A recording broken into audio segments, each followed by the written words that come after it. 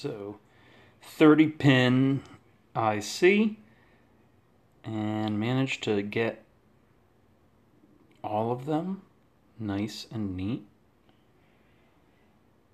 No bridges or anything. Pretty tiny stuff. The needle point of a probe here.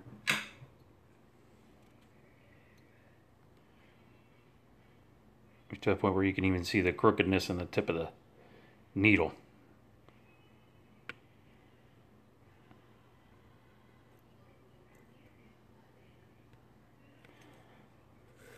Taken off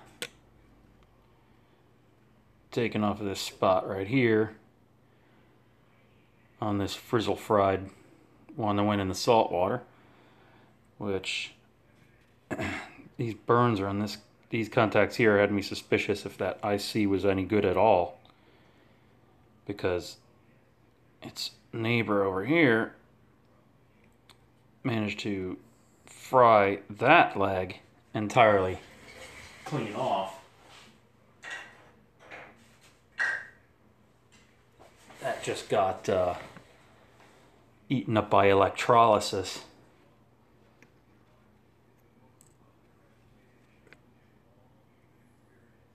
You can see right there, it's missing a leg.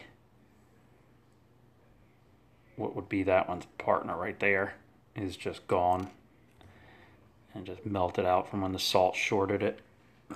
So that was dead. And these had been harvested in an effort to repair a different version of the key, unsuccessfully, which at that point rendered this key beyond useless, so might as well try and take this IC off of it.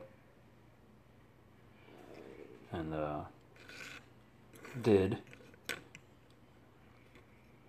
And then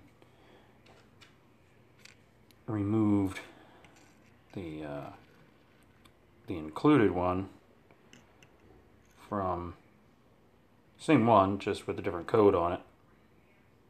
And this is the one that came in the eBay key I replaced it with, which was then removed. And I put this sucker back together. Let's get down on it a little closer.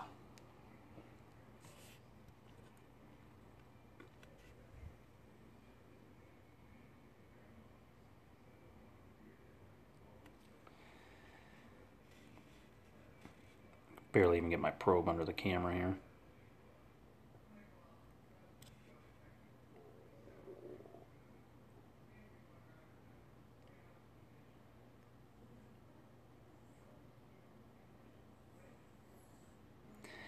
These look on this camera like the solder paste didn't flow out all the way, because they're not that like Quicksilver mercury kind of shiny, but it is indeed all the way flowed down.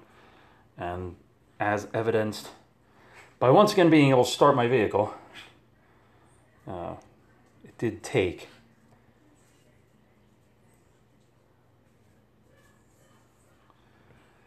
There's my fingertip in relation to what we're working on there.